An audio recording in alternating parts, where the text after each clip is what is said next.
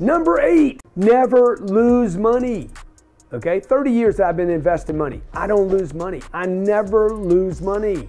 This has to become a policy. Warren Buffett says, number 1 rule of money, don't lose it. Number 2 rule, don't lose it. My 3rd rule, don't lose it. My 4th rule, don't lose it. My 5th rule, never lose money. Quit putting money into things that there's a chance, even the slightest chance of losing your money. That's why I invest all my money, either in myself, 2, my business, or 3, in my real estate. That's the only 3 things I invest in. First, myself. I can't lose it. You can't take it from me. You can't rob it from me. Any intelligence or experiences that I have cannot be taken from me. The second thing I invest in is my business.